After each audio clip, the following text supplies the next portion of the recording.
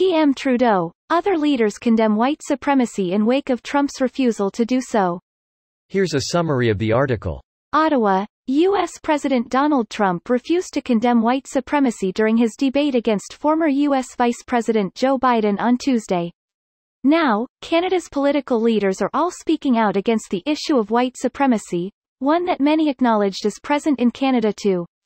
The Prime Minister has condemned and will continue to condemn right-wing extremism, white supremacy and racism in all its forms, read a statement from Prime Minister Justin Trudeau's office, sent to CTV News.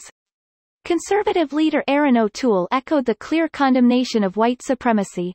I categorically condemn white supremacy and all forms of hate. In the military, I served all Canadians. Now as leader, I continue to serve all Canadians, he said in a statement sent to CTV News. The far-right group Trump refused to condemn was first founded in Canada and has since taken root in the United States, which is something interim Green Party leader Joanne Roberts made a point to mention in the statement she sent to CTV News. Canadian leaders have a responsibility to condemn hate, bigotry and white supremacy and, as interim leader of the Green Party of Canada, I do so unequivocally. This post received a score of 44,000, with an upvote ratio of 84%.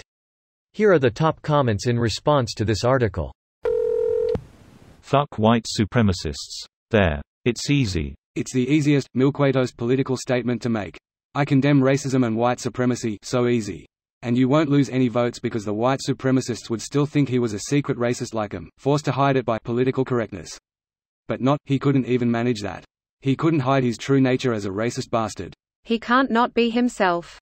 He has built his fame, his brand, on not just his name but who he is. To ask him to not be racist and supremacist for even one statement is anathema to who, and what, he is. But he has done more for black people than anyone since Abraham Lincoln. Ha. I think this comment gave me cancer. It's pretty close to an actual Trump quote edit. How are some people having difficulty understanding this comment? Come on y'all. The thing is, it's a quote from a month ago by him. And he restated it during his debate with Joe. I swear he says that all the time. Another good one is, I'm the greatest thing to happen to Puerto Rico. Every time Donald shouts, record low African American UNEMPLYOMENT. He then trots out his ridiculous line about doing more than black people than any POTUS since Lincoln. It should be the bare fucking minimum. Every leader should be publicly required to swear to not support supremacist groups of any kind. Shouldn't we all be able to agree to hate fucking Nazis? Should that be the lowest common denominator? Should saying, I fucking hate Nazis, be in all of our hearts? My ancestors who fought against fascism and oppression would be shocked to their core with where we are today. I'm shook that being anti-fascist is considered a fringe belief. I think it is more sad that we have to even ask the question. I've never once been in a job interview and been asked my opinion of Nazis. Not even regarding Illinois Nazis? I hate Illinois Nazis. It must be nice to live in a country where your leader isn't completely batshit. Before 2016 we had that too, and we'll have it again. It's going to take a while to restore the US image with the rest of the world, but I think, hope, pray, believe that it will happen. Currently sitting as the Florida of the world doesn't sit well with most Americans.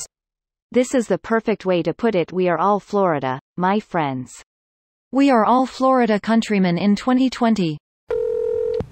Conservatives, probably. Isn't it suspicious how Hillary hasn't condemned the Proud Boys either? Nope. Instead, if you go on our conservative and you'll see them repeatedly stating the Proud Boys aren't racist at all. This video was automatically created by Reddit to speech.